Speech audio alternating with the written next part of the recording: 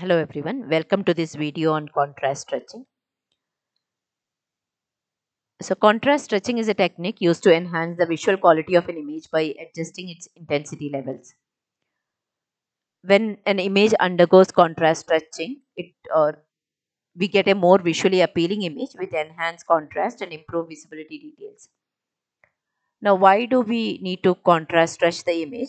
It will correct the non-uniform lighting conditions and improve the visibility of the features in an image.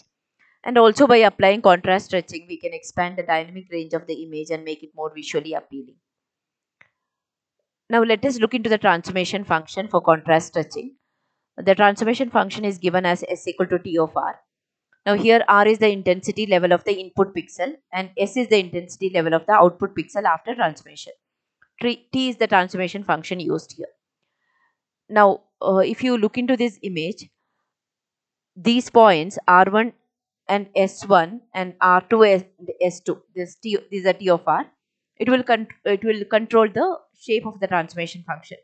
R1 S1 and R2 S2 control the shape of the transformation function, and the transformation function used for contrast stretching is given as represented as general formula as S equal to T of R. Now let us consider three cases. First case, when R1 equal to S1 and R2 equal to S2. When R1 and S1 are equal as well as R2 and S2 is equal, it means that there is no change in the intensity level after transformation. The before transformation it is R1 S1, after transformation again it is R1 S1 and R2 S2. When R1 is same as S1 and R2 is same as S2, there is no change in the intensity after transformation function that is being applied. Here the transformation is a linear function that produces no change in the intensity. Now let us look into the second case. The second case is when R1 is equal to R2, it is R1 is same as R2 and S1 is 0 and S2 is L minus 1. If we look into the x-axis and y-axis, it ranges from 0 to L minus 1 and y-axis also ranges from 0 to L minus 1.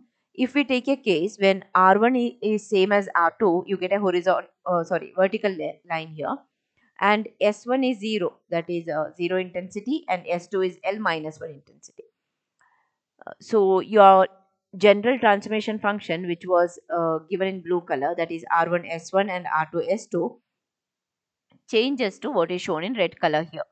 So what happens here is the transformation becomes similar to a thresholding function, and it creates a binary image because your lowest pixel will be pure white color, highest pixel, the black pixel will be in pure 0 and white pixel will be in maximum 255.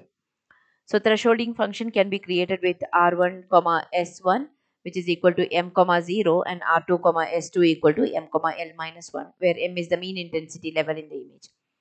Applying this case where R1 equal to R2 and S1 equal to 0, S2 equal to L minus 1, from the input image you get a binary image which is given here where the cursor is hovering. The next case is where R1 S1 equal to R minimum and 0. That is R1 equal to R minimum, S1 equal to 0, and R2 equal to R maximum and S2 equal to L minus 1. Here R minimum and R maximum denote the minimum and maximum intensity levels of the input image. The transformation result in a contrast stretching. The transformation stretched to the intensity levels linearly to the full intensity range, that is 0 to L minus 1. So you get a contrast image from the input image whatever given here. Applying this particular case of R1 equal to R minimum, S1 equal to 0 and R2 equal to R maximum and S2 equal to L minus 1, you get a contrast stretched image. We have discussed this particular case in the previous video. I can give the link of the video in the description here, wherein you are linearly stretching the images between the range of 0 to L minus 1, that is 0 to 255, considering the R minimum in the input image as well as the R maximum in the input image to get a contrast stretched image. So this is the contrast stretched image you get after applying this particular case wherein R minimum and R maximum denote the minimum and maximum intensity levels of the input image. Now, in contrast stretching, there are few limitations. So, few of the limitations are given here. Loss of information if the intensity levels are stretched very far, too far. This may not always produce the desired result and may require fine tuning to achieve the best results. Yeah, that's all for today's tutorial. I hope you found this useful. Don't forget to like and subscribe for more tutorials on image processing. Thank you for watching.